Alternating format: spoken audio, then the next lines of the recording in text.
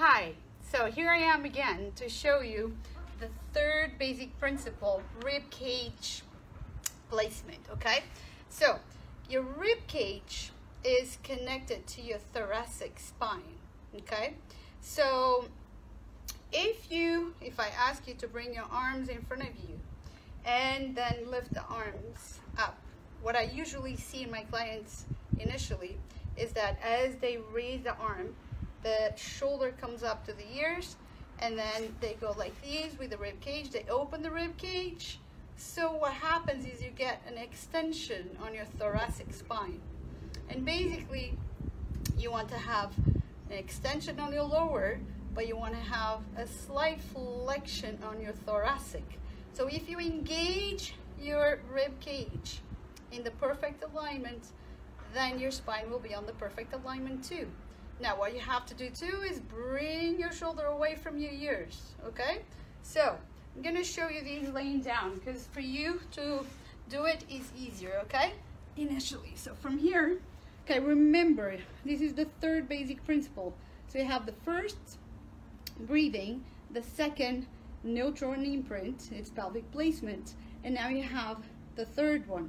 So think about starting right away using them all together. So first, neutral, okay?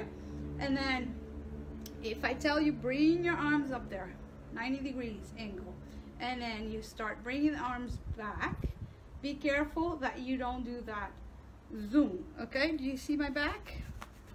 See these? My rib cage is completely open and my shoulder is really here up next to my ear. And what I want to do to fix these is right these. Close the rib cage. And I'm going to show you a funny thing, okay?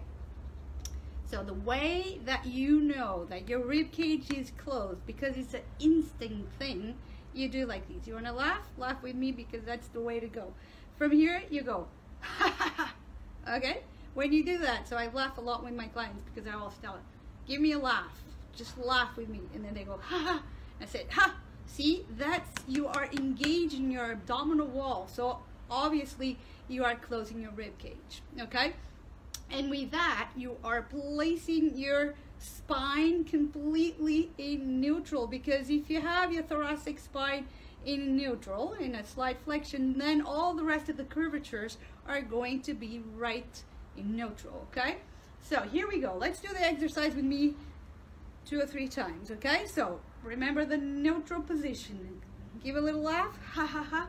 Close your rib cage, okay? Arms up, and then here we go. Inhale as you lower your arms. Close your rib cage, because when you inhale, it's hard, okay? Remember, breathe to the sides and the back. And then exhale and bring it back up. Okay? Inhale, close your rib cage, breathe to the sides and back, and get your shoulders away from your ears. And bring it back up again. Here we go, one more time. Inhale, close your rib cage, and go, go, go, go. Shoulders away from your ears. Exhale. And bring it back. Your arms down. And that's it. I hope this is helpful. And always remember, if you want to check your rib cage, okay, bring your arms up and just give a little laugh. Okay, just be careful with one thing. When you do that, haha, be careful with your spine that you don't flex it, okay? Because when we laugh, we can do that, ha. Okay? So don't take your spine out of neutral, just ha, close your rib cage. All right? And that's it for today, and I'll come back with the next principle. Bye-bye for now.